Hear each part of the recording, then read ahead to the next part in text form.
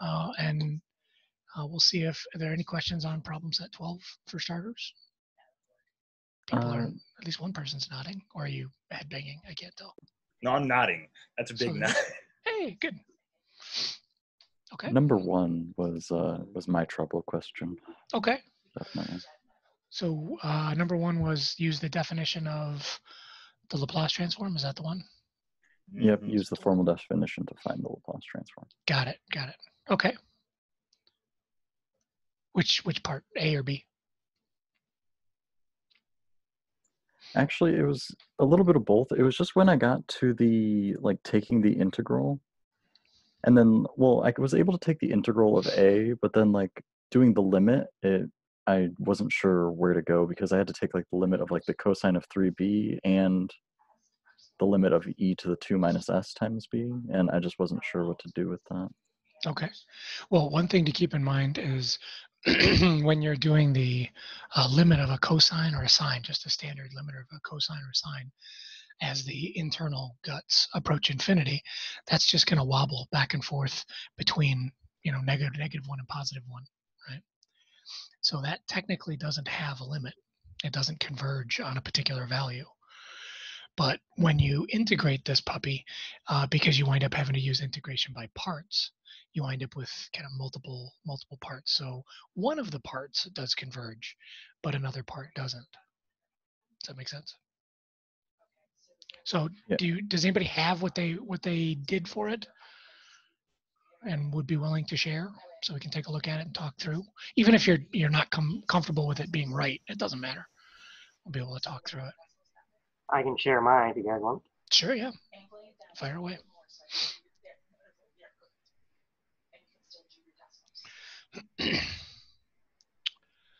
So for 1a, yep, we could plug it into the formula. The formula says integral from 0 to infinity of the function f of t times e to the negative st. You combine those exponentials, same base, so you scooch their exponents together, and then you turn it into a limit problem, and it becomes taking the limit of a definite integral. And that definite integral you can totally do in Maple, right? Just like Paul did here. I didn't expect you to do integration by parts by hand, but you certainly could if you wanted to. If you want to just prove how big and tough you are, that's fine. Notice Paul winds up with this thing, and notice there would be multiple terms, and the terms that have the cosines and the sines and all that stuff, those don't go anywhere as b approaches infinity because they just wobble back and forth between -1 and +1. So it doesn't matter what you plug in for s, those are never going to converge as b goes to infinity. So we turn our attention to the parts that don't have a cosine or a sine involved with them, which is way at the end, the s minus 2, and only that part, the s minus 2 on top, and the remaining excuse me, denominator on the bottom. Only those really matter for this particular problem. As b approaches infinity, that's what we're left with the part of it that converges. Everything else doesn't converge, but that part does. And so we're left with that for particular values of s, right? And the only catch is that in this case, s has to be greater than, was it greater than -2 or no, greater than 2? Greater than 2, yeah. So, that was the part I had trouble with. Mm-hmm. I wasn't sure where the domain of S should be. Yeah, so the only way it can converge is if the, I'm using my scroll wheel like I wanted to scroll up, and I'm like, wait a minute, why isn't that going up? Because it's not my screen, duh. The thing that we have to be concerned with is the part of the function that is the exponential. And so the e to the 2t part, that's going to have the limited domain when we take the Laplace transform. So if you take a look at the table that's in the notes, you'll notice that the sine and the cosine, those don't get their undies in a twist over whether s is positive or negative or whatever.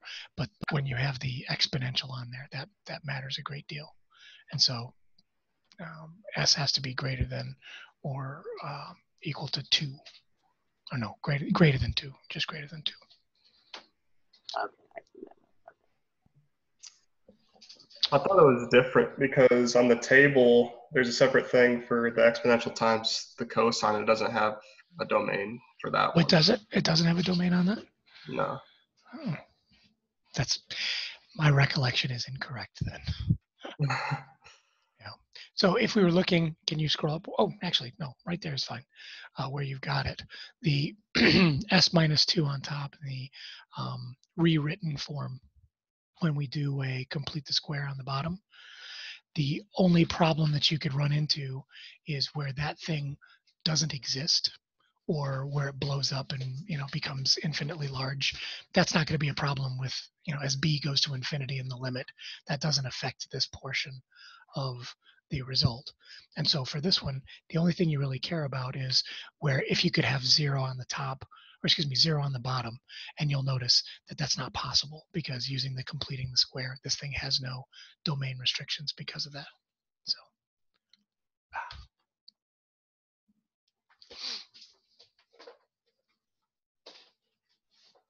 so for part B, it looks horrible. It looks like it's going to be way more complicated, but really for part B, it's just a matter of splitting it up between two, that's what I'm looking for, two integrations or two integrals.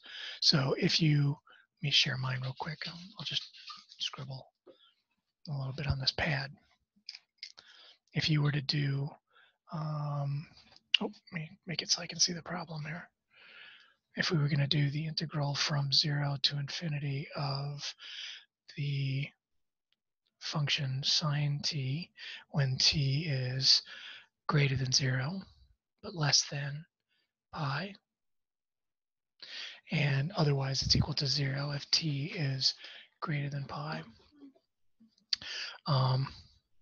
There's my f of t times e to the minus st dt. This thing we can think of as being really two integrals. This is the same thing as the integral from 0 to pi of this part of it. Oh, sorry, this part of it right here, which is sine t times e to the minus st dt, plus the integral from pi to infinity of 0 e to the negative st dt. Does that make sense why I can say that? Because the original f of t is telling me that it behaves like the sine function, but only from 0 to pi. So it doesn't make sense to talk about from 0 to infinity because it stops behaving like sine of t.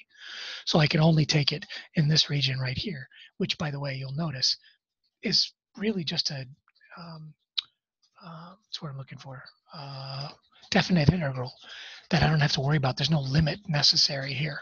Right? This is really boring. This one, we might have to worry about a limit, except the thing that's inside is 0.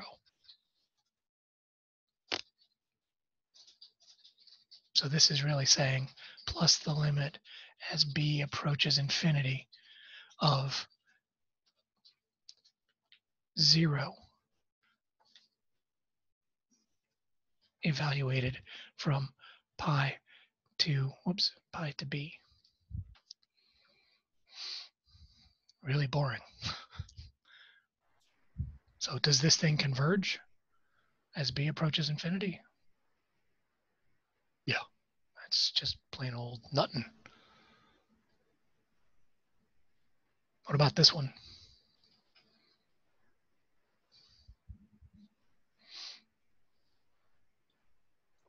That one doesn't converge. Or, well, what's the integral of sine t times e to the minus st? What does that turn out to be? Again, you could do that by hand. You can use integration by parts to do it by hand, but I assume some of you did that in Maple, right? Or if you didn't do it already, you could do it right now.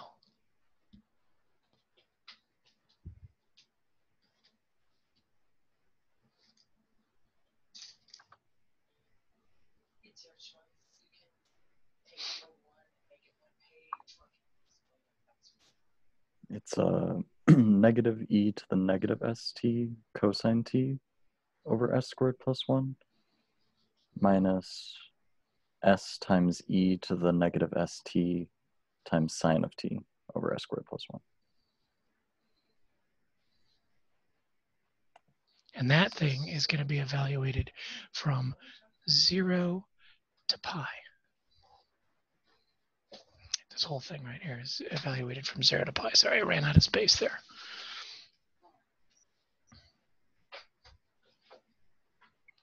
So what happens when I plug in 0? Well, the sign goes away. That term goes away for the second one. That just becomes 0 on top. And remember, S is just along for the ride. It can be whatever. And when we plug in pi, cosine becomes -1 and sine becomes 0.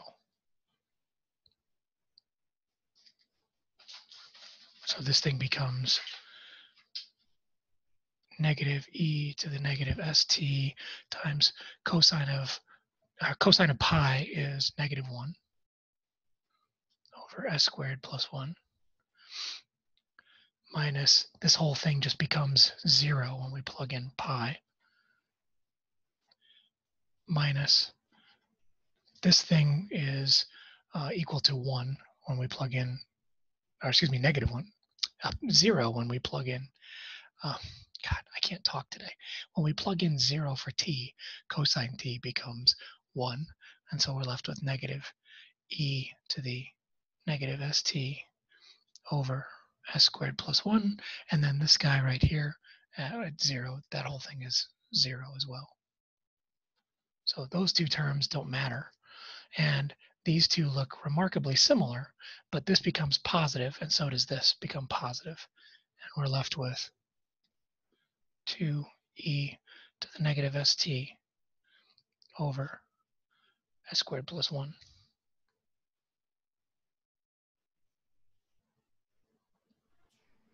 Yeah, I thought this one was going to be a heaviside function.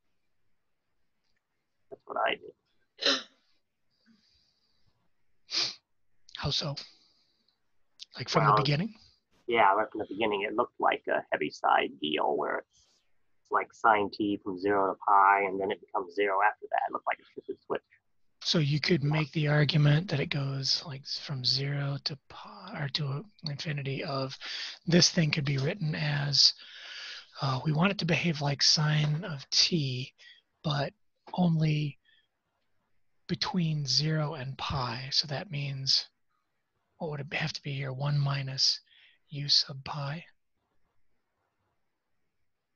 t. Does that mean it's on? No. Ugh. It's going to be more complicated. Ugh. How did you translate that into a heaviside function? Well, I thought it would be sine t times like u sub 0 t minus u sub pi t. Oh, okay. I graphed it and it worked out. Okay, yeah. So the way you had it written would have been starting with it like this, saying integral from 0 to infinity of sine t times, what would it be, u sub 0 t minus u sub pi t, like that? Yeah, that's how I did it, yeah. Yeah, I agree. I had times e to the -st. Well, yeah, of course, yeah, because we need the e to the -st, yeah. So e to the -st there. The only trouble with that is integrating this. I mean, you could type it into Maple, right, and integrate that. But remember, integrating from 0 to infinity is still going to require us to split it up. And recognizing that we have something happening, before t equals 0 doesn't really matter because that's where we're starting our integral. But it fundamentally changes character here. So when we multiply this through, we're going to have two terms, and they're basically going to play out like I had up above. Similar. Sorry, I have an eye infection that's like bugging me today. My hair's getting too long. Not why the eye infection.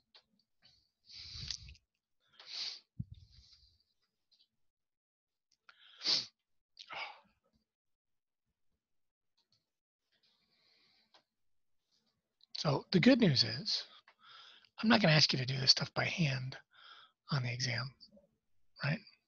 I just want you to be comfortable fusing some Calc 2 with the concept of Heaviside function and making sense of Laplace in the context of the calculus that you've already seen. So, it's just playing around with things. Other questions on the problem set?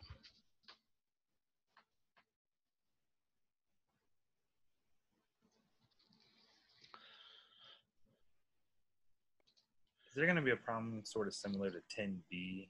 Like, are we going to see that again in the near future? 10b, you said? Yeah.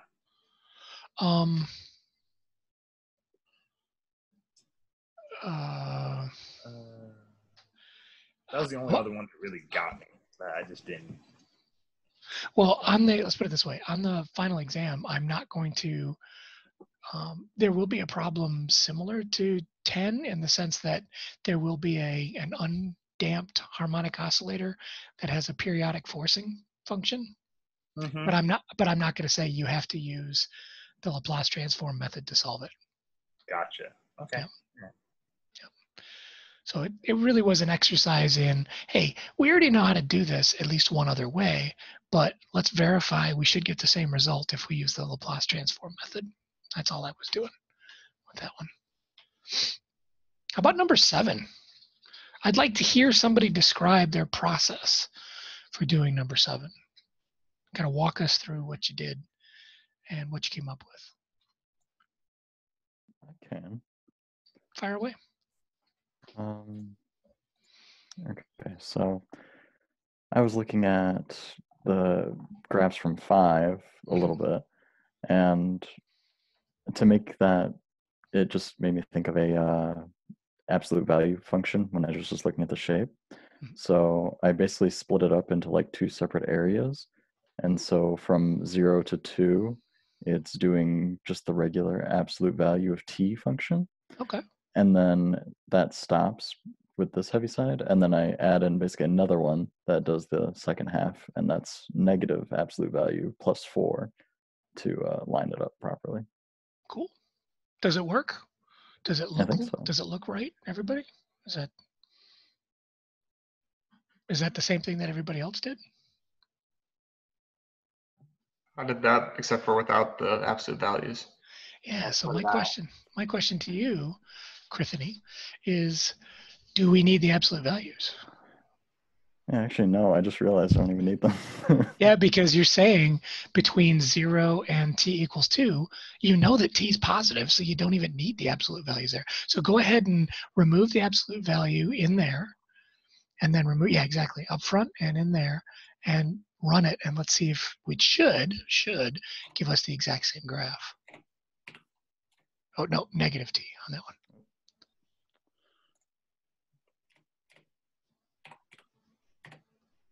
Oh, wait, what did I do? I don't know. That's a good question.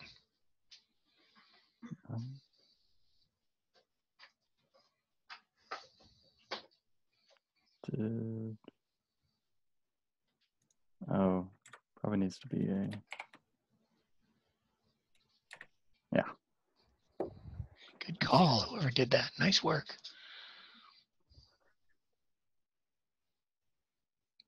So is there any other way we might have produced that exact same graph using a Heaviside function? I think you were onto something with the absolute value. Could you do this without using 3 parts? Because you have one where it turns on at t equals 0, and then turns off at t equals 2, and something else turns on at t equals 2, and then it turns off at t equals 4. Is there a way we could do this by turning on at 0 and off at 4? Yeah, I think if you did, oh, go I ahead. used a shifted absolute value function. Okay, show us what you did. I want to see what you did.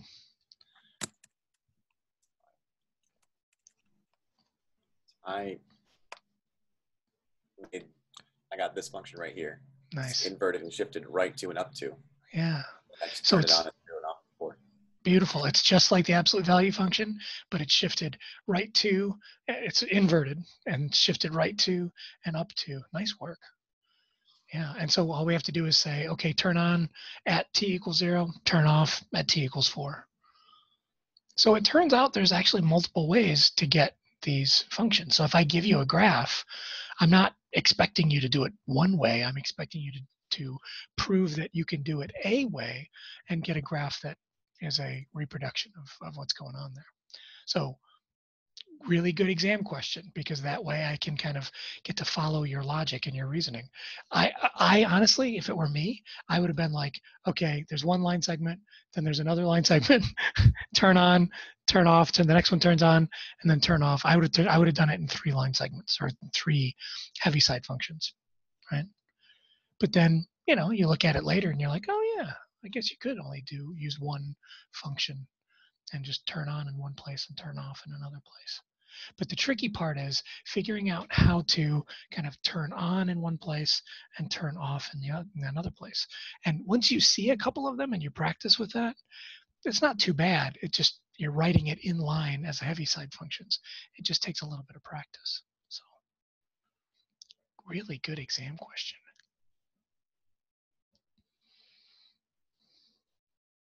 So what else? What else tripped you up, or what else did you find engaging?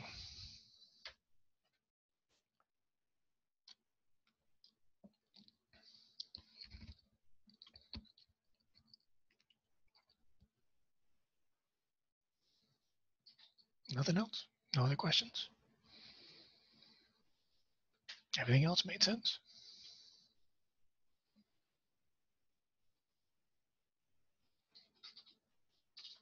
Cool. Well, I'll take that as a good sign until I start grading, which I will start doing probably tomorrow. I'm going to try to get things graded and back to you for the last problem set by Friday. I've got a lot of meetings lined up tomorrow, so I may have to grade around that, but I'll try to do that. I think I mentioned this once before, but on the final exam, I'm going to ask you to only for, I think, one problem do I ask you to actually do anything by hand. And that's a problem of, here's a differential equation, or here's an initial value problem. Solve it using the Laplace transform method. Solve it using Maple with dsolve. Solve it using Euler's method. Solve it using the integrating factor method. Solve it using the lucky guess method. Solve it, I mean, as many different ways as we know how to solve it. So that's the only time I'm going to ask you to do things by hand. But the good news is, because you'll solve it using Maple, using dsolve, you'll know what the answer is. So it's just a matter of making sure that you can reproduce the steps for each one of those methods, right? So in the old days, it used to be very high stakes. I'd have like one Laplace transform method, and you didn't get to have Maple, and you had to do it all by hand. And all right. Yeah. I want you to be able to reproduce the method, but you'll know what the answer is going into it. Okay, so if there's no more homework questions, let's turn our attention to the exam review. I want to take a look, especially at that first page. Is there anything else? Because this is my brainstorm list of all the things that I could think of. Is there anything else that's not on that list that was an important part of what we did? Something that you think, oh, what about this? It's not on the list. Take a second, look it over if you haven't already, and we'll try to figure out, are we missing anything?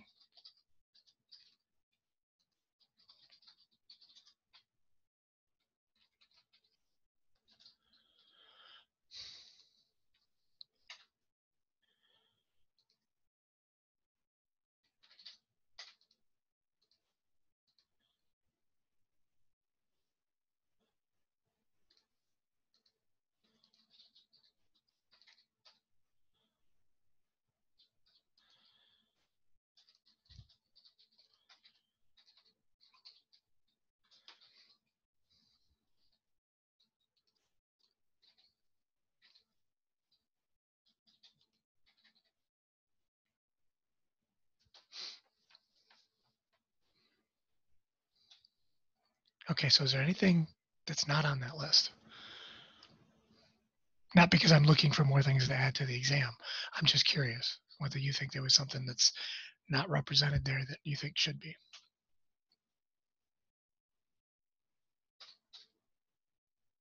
Ooh, how about this one? Is there anything on the list that scares you? That you're like, oh crap, I hope we don't have a question on that. All of it. Come on, come on. No, but seriously, is there anything, there's like something in there that you're like, oh yeah, I probably should review that. Just looking at the list, does that help kind of organize your thinking? Like, oh, these are the things that I probably should make sure my notes are really clear on. Yeah, Euler's method for me, I got to go back and look at an Yeah, example of that or something. that's a killer. Euler's method's a killer. If for only because the code, we didn't use it all that much in Maple. We used it a couple of times to do some specific tasks, and then we moved on. And the numerical methods, you know, we haven't spent tons of time on, but you should be able to refer back and figure out what the code is to be able to enter that stuff. So having an example handy that you can use as a guide, that'd be really useful. And remember, it's not just about the raw, these little things, these 4 things are what you need in the code. It's also about remember how we had to tweak it a little bit with like num steps and things like that. We had to kind of mess around with it. We did some different things to produce a different output, you know, output equals table, or what was it? Output equals array for Euler's method for a system. So just if those are kind of in the back of your head, like, oh yeah, I can't remember that, that would be a really good thing to spend a little bit of time making sure you've got an example that you're ready to go, just so that you don't spend an hour trying to solve a Euler's method problem on the final exam that really shouldn't take you that long. So what else? Anything else that you observe about the list?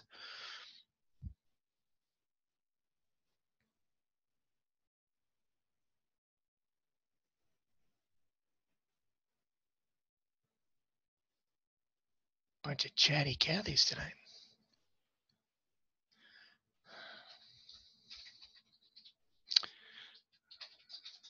And that's how Santa Claus got his name.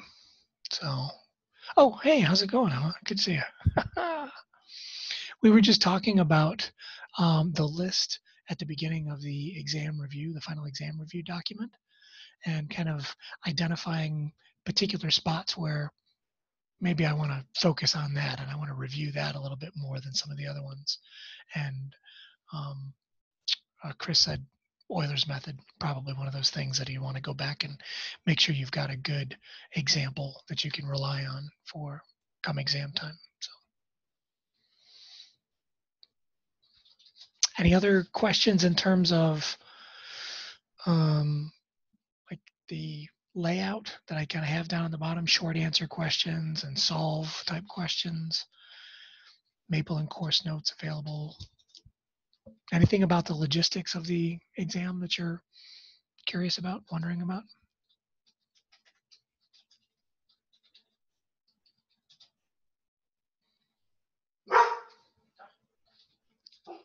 That's my dog.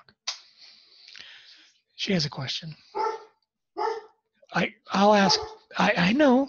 Hold on. Okay, I'm getting to it. She said, I can't answer if you keep. Anyways, yeah. She was wondering if you all have notes prepared and whether you've got your old problem sets kind of lined up and ready to go is on the standby. Have you gone back and taken a look at your old assignments? Yeah.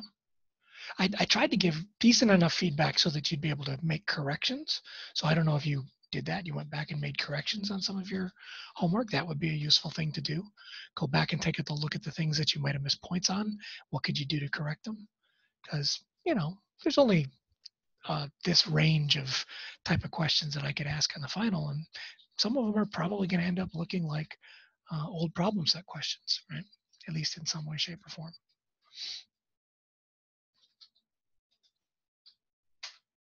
Cool.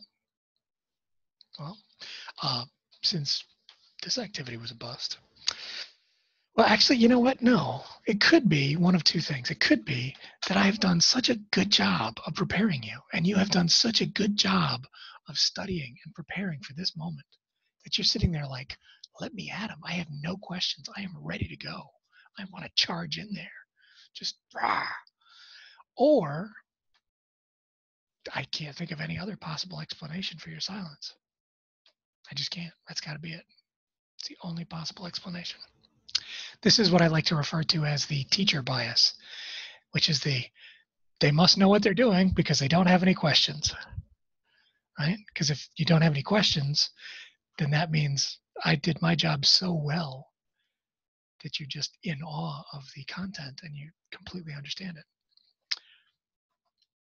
Or it could be that you're so overwhelmed you don't even know where to begin to ask questions. But no. That couldn't possibly be the case. That's crazy. Anyways. Okay, so here's what we're going to do. We are going to turn our attention to the exam review questions that follow that document. And you'll notice they are numbered on the document. And you have in your groups, in your teams, you have specific problems. I was very creative about how I went about assigning them. I said 1, 2, 3, 4, 5, 6, 7, 8, 9, 10. That's how I did it. So apologies if you got 2 clunkers, but you know, that's just the nature of the beast. So your group is responsible for coming up with those 4 problem solutions. I will be around. I'm going to pop in and check on rooms, but mostly I'm going to try to let you guys work. If you have a question, you can let me know. And I'm going to say we're going to get back together no later than about 7:10. So headed in that direction. So sound good? Okay. Well, I'm going to open up the rooms now. And Emma, I'm going to have to assign you to the room here in a second. I'll assign you to room number 3.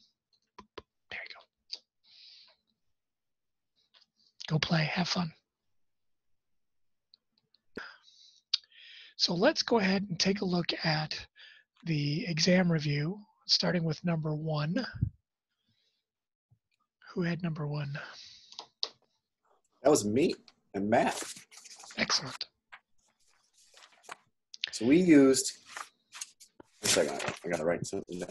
Okay. So first of all, what chapter is this one from? We used 1.9. That was what I was writing down, actually. There it is. What we did is we used the integrating factor technique, which was, again, 1.9. We said our GFT over T, and we did some fancy stuff. I did it all by hand. That was the instructions. I'm gonna see if I can try the stock cam technique again. Sure. Or you could just show it to us, I guess. I don't know. Would it work? Like hold it up to the camera. That sounds a little bit difficult. It might be. Airplane. John's been showing us what he's been drinking all semester, so. Thanks, John. All right. I got this thing right here. Okay.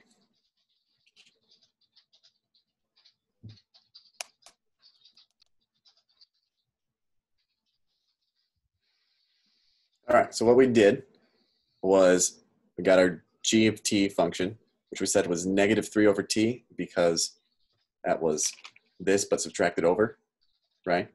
And then mu naught from the notes is just e to the integral of g of t. So if we did that and it came out as natural log, so we got 1 over t, that's supposed to be cubed. And so we plugged it in here, we multiplied over everything. Okay, so real quick, how did you know to make it -3 over t? Why did you divide out by t? Why did I divide out by t? Because the original problem, we wanted this alone. And so we just divided everything by t. So we got -3 over t. Yep, the integrating factor method only works if it's just dy dt. There's nothing in front of the derivative. So you nailed it. Good job. So then we came over here and we multiplied it by everything. So then we got this, which then we said, hey, you know, that just simplifies down to the derivative of that times that. So that's what we did, and then equals this. So then we integrated both sides, and then you just added a constant and stuff. That's about it. Yep, multiplied by t cubed. Away you go. Cool.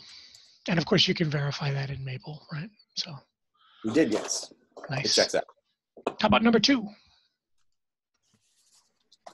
That would be us. I can share here.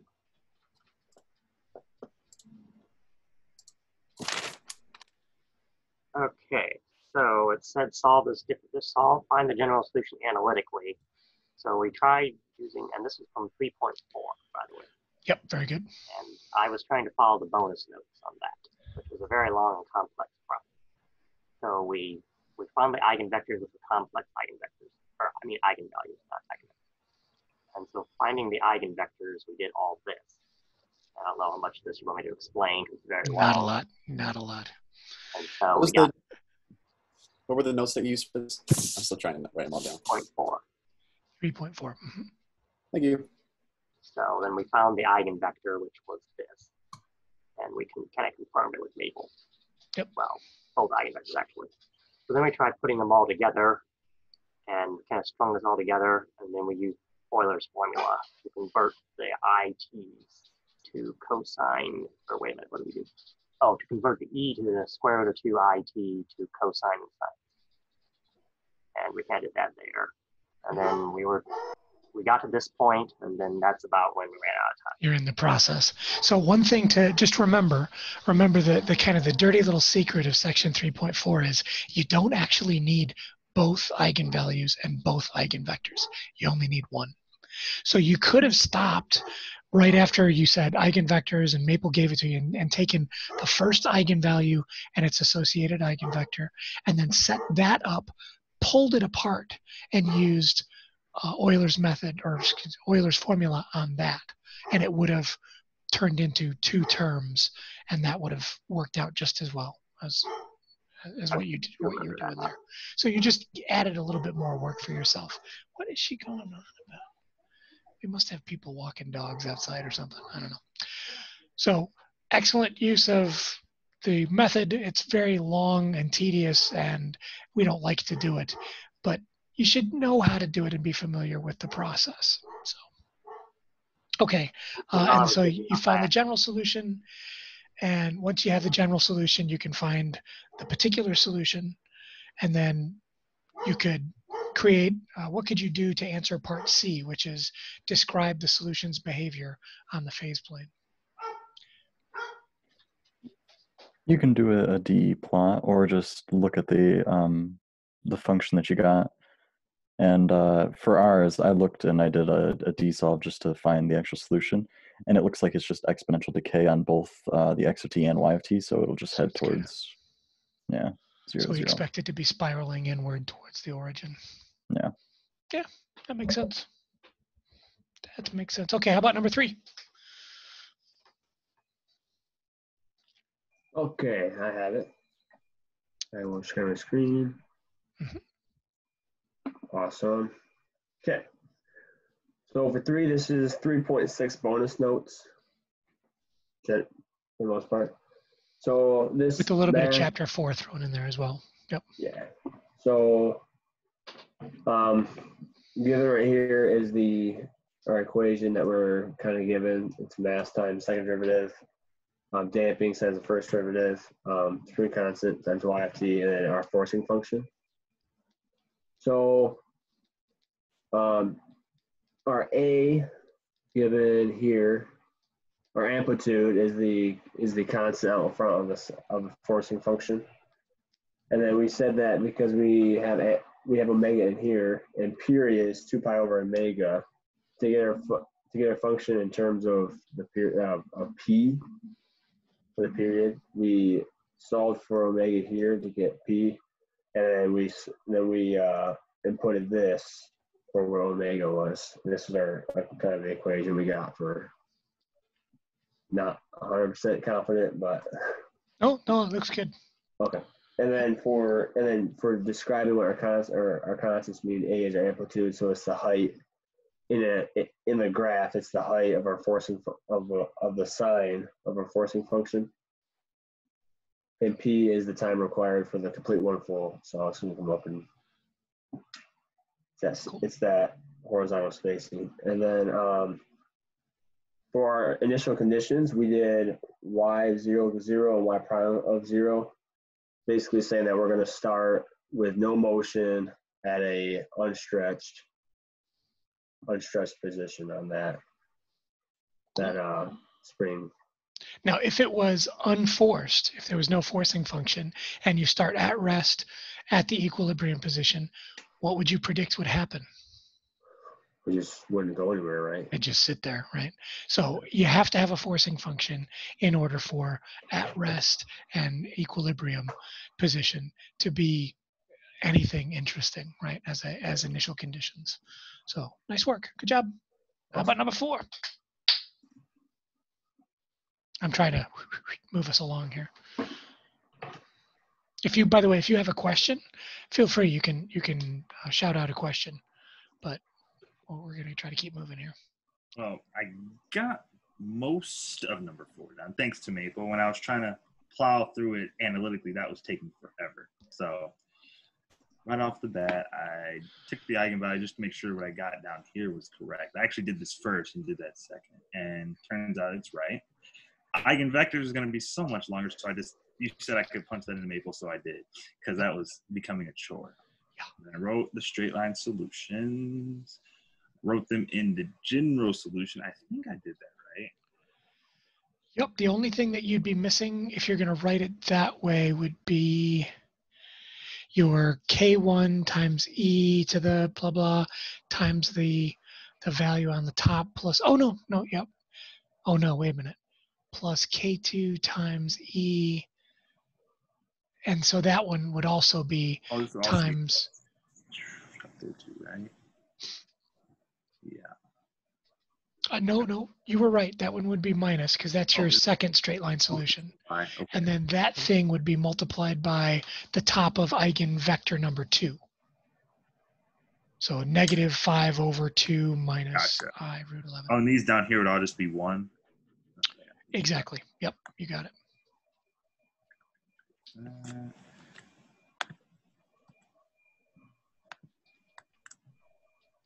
What happened? Copy paste error.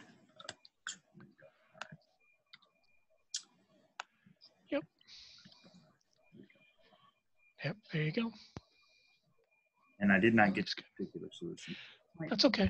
So the next step would be you could realistically, you could just jump right in and say, I have the general solution. You could just as easily desolve that system, right? Okay. Or you could go ahead and say, I have my initial conditions set up 2 equations when t equals 0. You know, x is going to equal 4, y is going to equal 0. Mm-hmm. Yep. So right. Cool. You're heading in the right direction. Any questions on that one? Number 5. All right.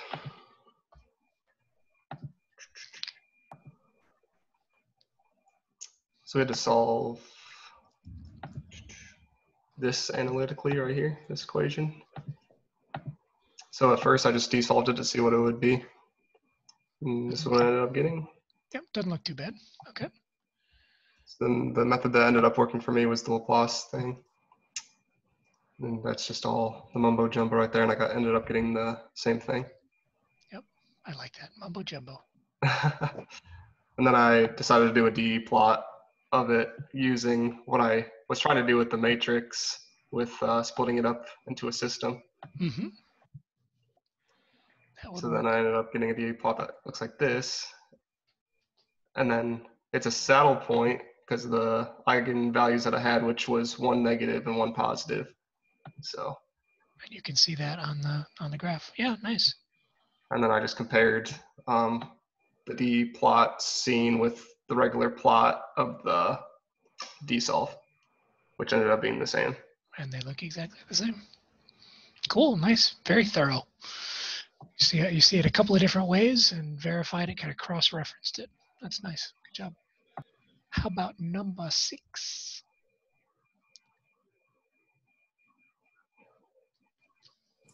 That was me and Steven. So this was the original equation that we were given.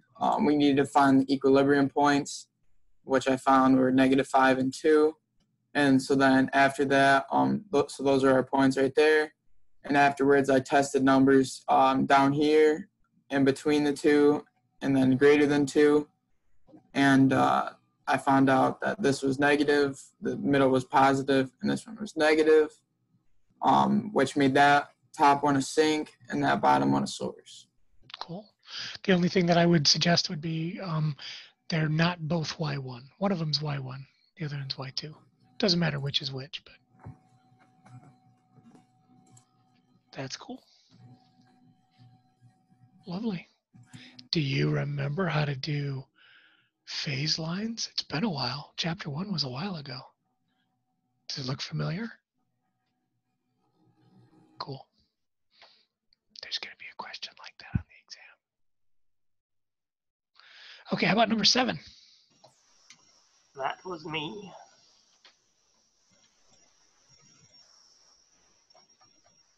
And that was really pretty simple. All we had to do was desolve it, which got us the general solution, and then we desolved it with initial condition, and that got us the particular solution. That was Easy peasy. Yep, so knowing the code is the key here. If you didn't know the code, if you had to do that by hand, what would you do? What method would you choose?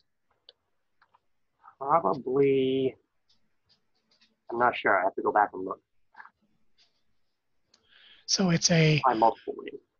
Yeah, it's a section 4.1 problem, really. So if you're looking at number 7, that's really a section 4.1 problem.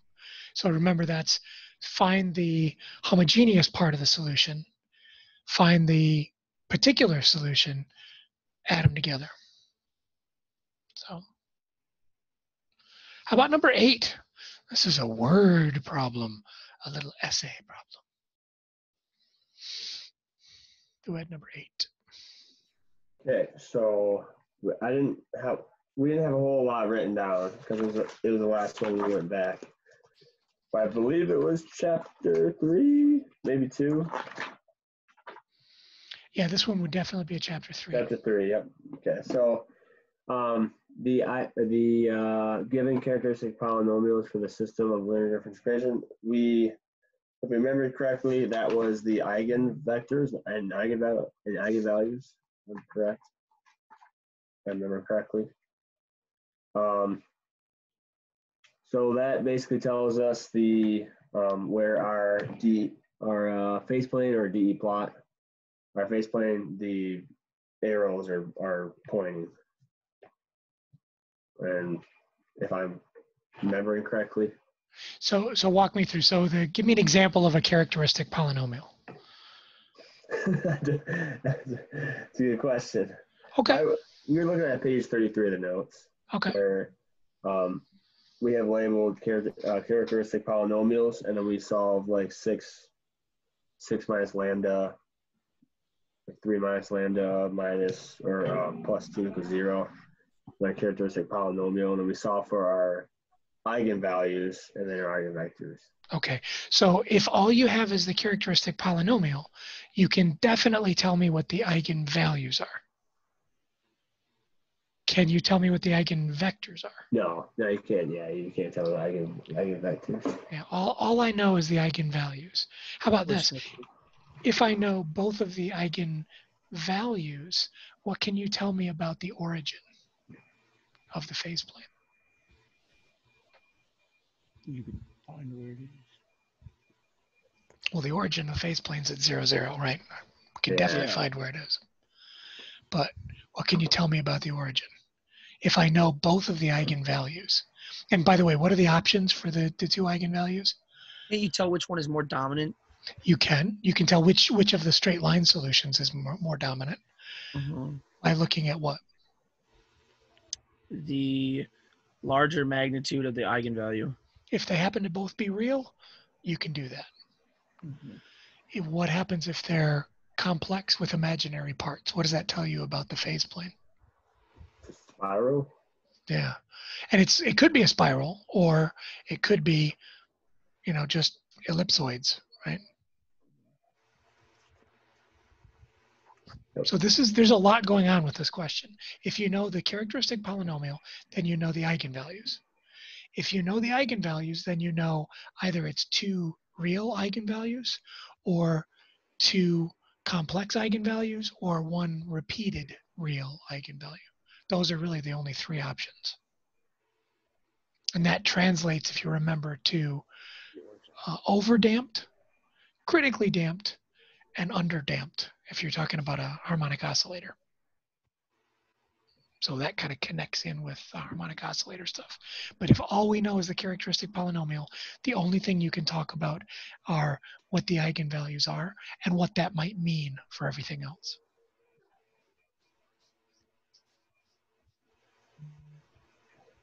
So I think, if I remember correctly, I think there was an exam question that was similar to that. I think I was a similar exam, similar to an exam question. So definitely, there's a lot going on with that question. It's not just the eigenvalues. It's like, well, you know what's going on in the center of the phase plane. It could be a spiral sink, could be a spiral source.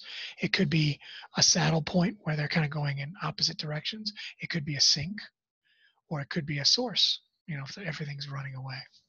So how about number 9? Number 9. I had number 9, which is a mixture problem. And so I just made let's see if it'll show up. I made that handy dandy little tank, if you can see it. Nice, yeah. My inputs and outputs. And then I found the general solution with maple. Because it's separable, so I went through that but I just did it with maple.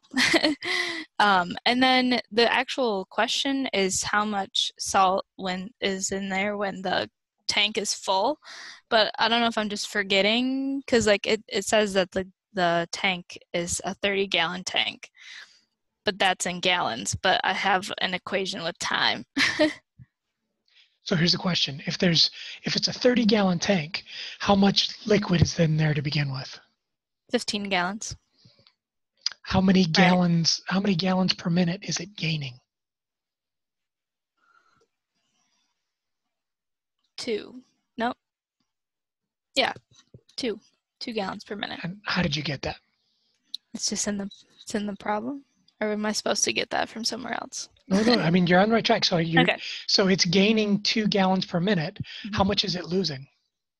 1 gallon per minute. Oh, that's right. We have to do the subtraction. So it actually has a net of 1 gallon. You got it. So how many minutes is it going to take to fill up? 30? Well, if it were empty to begin with, yes. Oh, right. So it'd be 15, because we're only minutes. going 15. Okay. So back to your A original 15. statement is, what is the amount of salt at 15 minutes? That's the answer to the question. Okay. So it's kind of sneaky, but it's a multi-part. It is. So then I have maple over here. So that means that there's 27.2 and some pounds of salt. There you go. After it's full. There you go. Awesome. Cool. So do you think that I'm going to ask you a mixing question? Do you think I'm going to ask you a mixing question that asks you to draw me a picture of a tank and prove what the units are for everything? Unit analysis? You think I kind of harp on unit analysis a little bit? Yeah, just a smidge, right? Just a smidge. Don't worry, I'll be more thorough. No, it's okay. We're just ripping through these. I just want to make sure that we've talked about them a little bit. What chapter is that? Yeah, good question.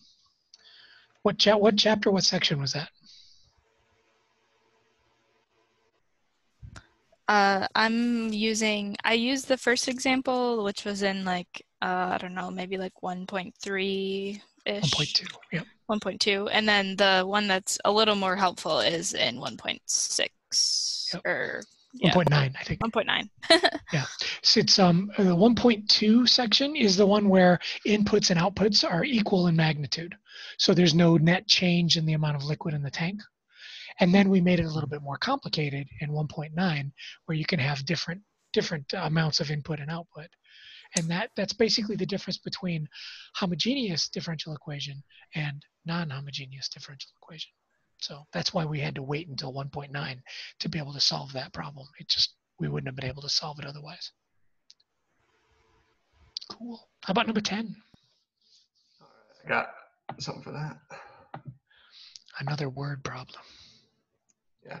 So basically what I was thinking is once you solve for your particular solution, you plug it back into the original equation to verify and see if it like equals both sides.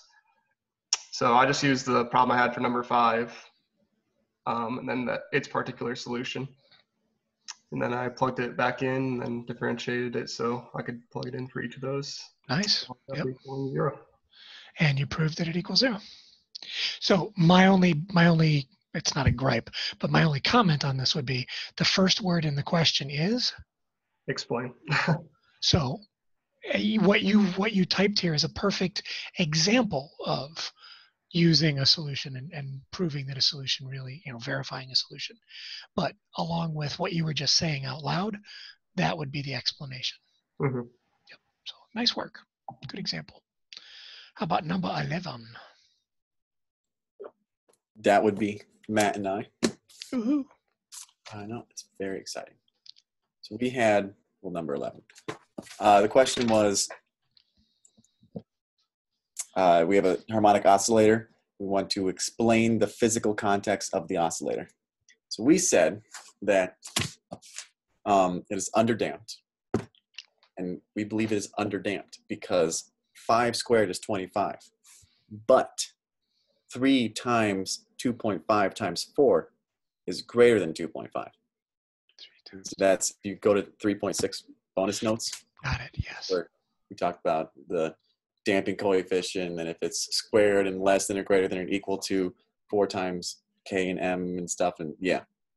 And so also, there's a driving function, kind of, but it's only turns on at t equals 4. Does just 4 count as a driving function? Yeah, it's like a constant. It's like a constant force. It's like that last example in 6.3 where all of a sudden the table kind of tips and you've got a constant gravitational force. It counts. It's a driving force. It's just a constant force. So yeah, we have a constant force of 4. So that's fun.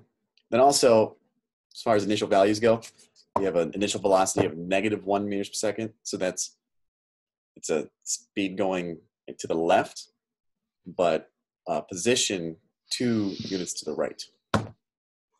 So yeah. It starts off on the right-hand side, but heading to the left. But it was pushed to the left.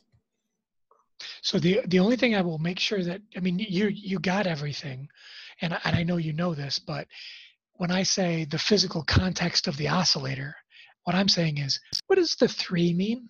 What does the 5 mean? What is the 2.5? And I know you know what they mean because you gave me even more.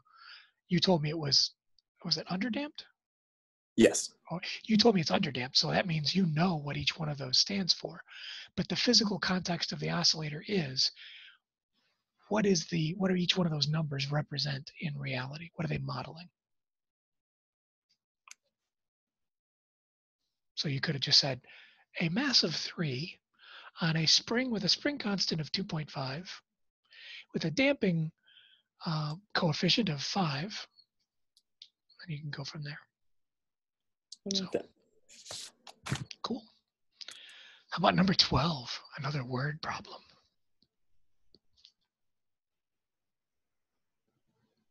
That is me. So for this one, it was just asking when can we use the extended linearity principle? And I think it's only in cases when we're dealing with specifically non-homogeneous or homogeneous differential equations of the form y double prime plus py prime plus qy equals g of t.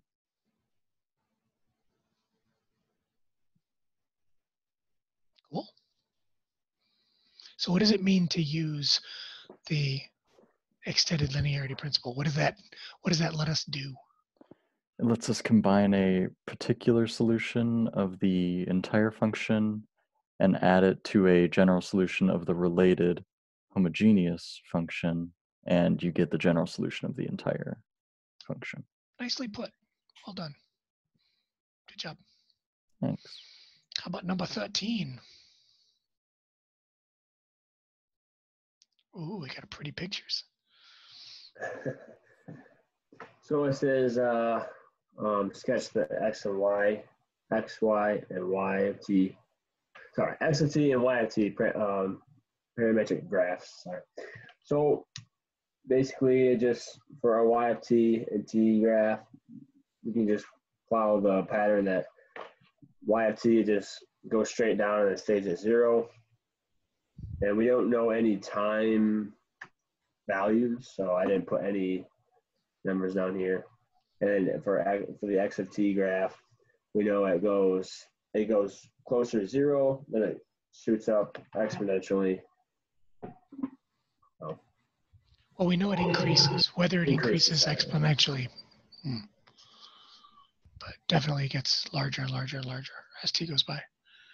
Okay, so my one comment on that one was, you're right, we don't have any specific values for t, but lining up the axes vertically so that the t-axis for your x graph and the t-axis for your y graph line up vertically, that would be worthwhile to do.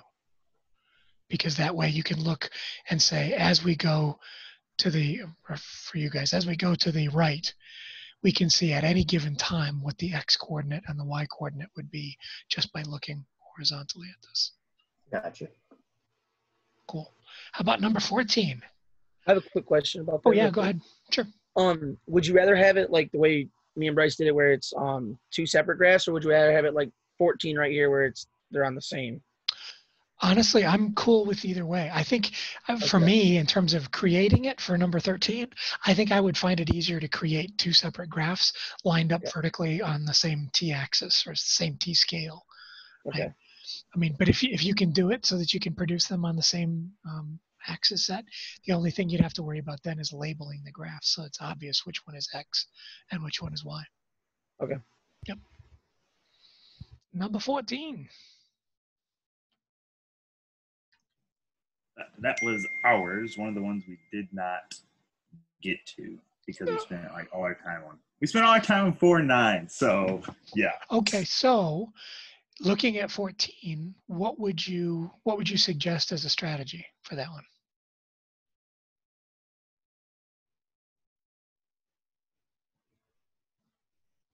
And Emma, his computer's probably going to crap out any second now. So, I can't see what it says. Were you drawing it or? No, I have the. For some reason, it wouldn't load on my actual computer, so I'm okay. looking at it on my phone. Got it. I'm like, wow, you drew it on your phone. That's impressive.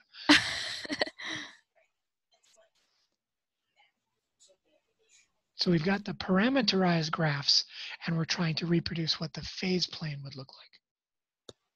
So what do you see going on with the x of t graph? How would you describe its behavior over time? It starts off at an x value of 2, positive 2, and then does what?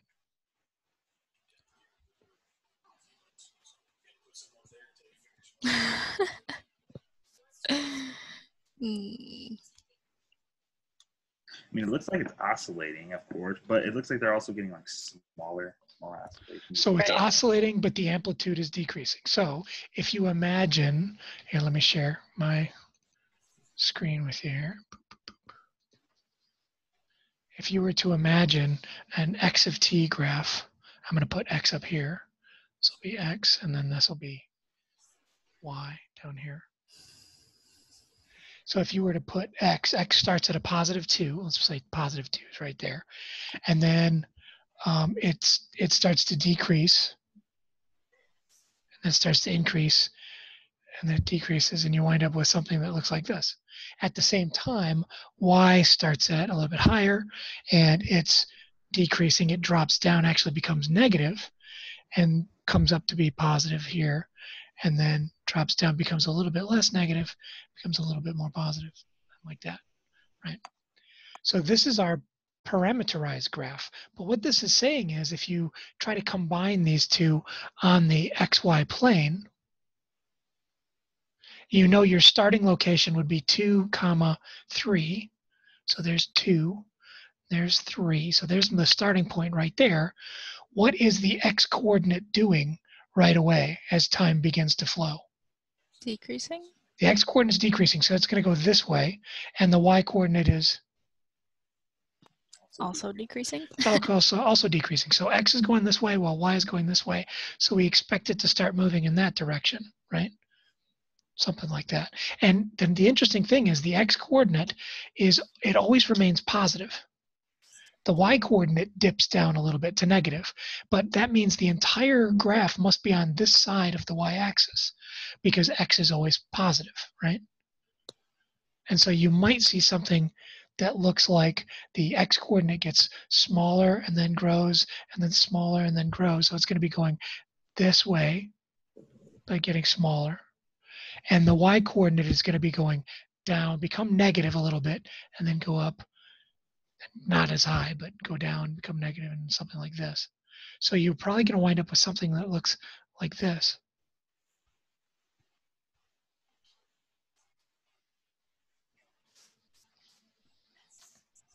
Where the x coordinate stays positive, but the y coordinate occasionally dips down into the negative. Does that make sense? Mm-hmm. So it's kind of rethinking the graph kind of in the opposite direction as number 13. It's hard to do, but it's not something that you can shove into Maple and have Maple do for you. You have to kind of put it together and draw it, try drawing it and say, does that make sense based on what I've seen? A little bit of scratch paper goes a long way with something like this. So how about number 15? Yeah, how about number 15? We'll try to do these in a speed round here. Number 15. All right, that's me. So my question was asking, explain how to examine a system of linear Ds written in matrix equation format so that you can predict long-term solution of any of its particular solutions. And I said by examining linear Ds written in a matrix form, it's possible to predict a long-term solution of any of its particular solutions for identifying straight line solutions, so you know which way they're going, and then the eigenvectors in order to determine which type of origin is associated with its direction field. So the eigenvalues tell you what the origin is, whether it's a sink, a source, a saddle, a spiral center, a spiral sink, a spiral source, right? Those we can get that information from the eigenvalues, which you can find by turning this thing into a system of, a matrix. Right. Cool. Nice. Okay, how about number 16 is kind of boring. I'm going to skip number 16. 17. How about 17? Real quick.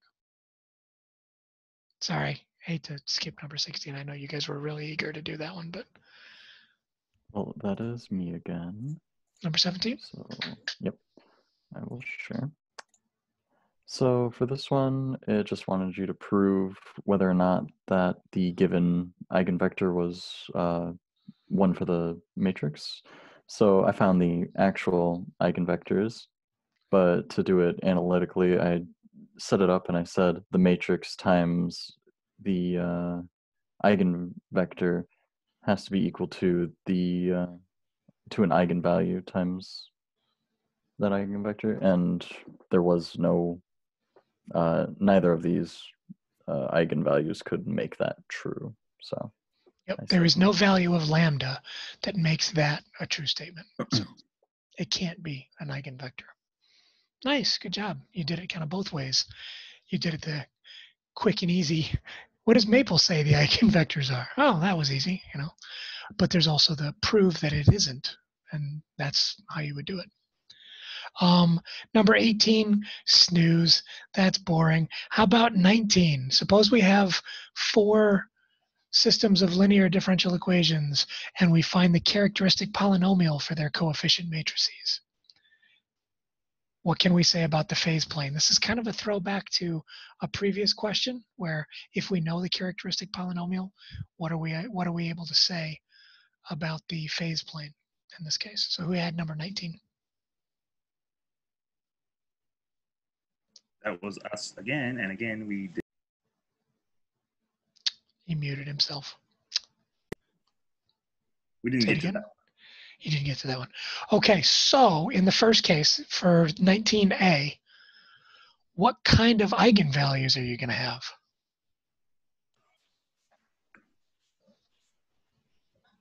Complex. There's a fancy chart for this somewhere. Yeah, there is. But just looking at that, you can see solving that, if you turn that into set it equal to 0 and solve that quadratic equation, you're going to have plus or minus I, just imaginary. No real part, just imaginary. And plus or minus I means we've got just imaginary eigenvalues. What does that mean about our phase plane?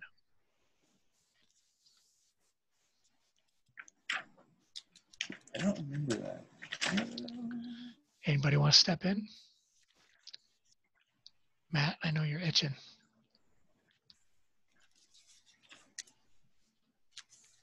Okay. Matt, I know you're comatose. I mean, we have like a spiral. Or we end up with a spiral. Yeah, so if it's just imaginary, the real component of the eigenvalue is equal to 0. That means it's not spiraling outward and it's not spiraling inward. It's just Around. basically ellipses, or maybe if it's a perfect circle, it's just a perfect circle. Decent music as well. So, pop culture reference there. So if you have just imaginary eigenvalues, then your phase plane is going to have a center that is a spiral center. Or excuse me, that's what I'm looking for. God, my brain is not working. Not spiraling, but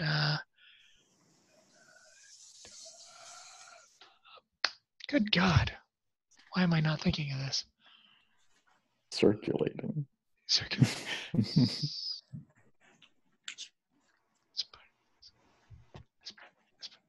going around. It's going around. It's elliptical. It's it's a Harmonic? center. No, it's something simple. My brain's not working right now.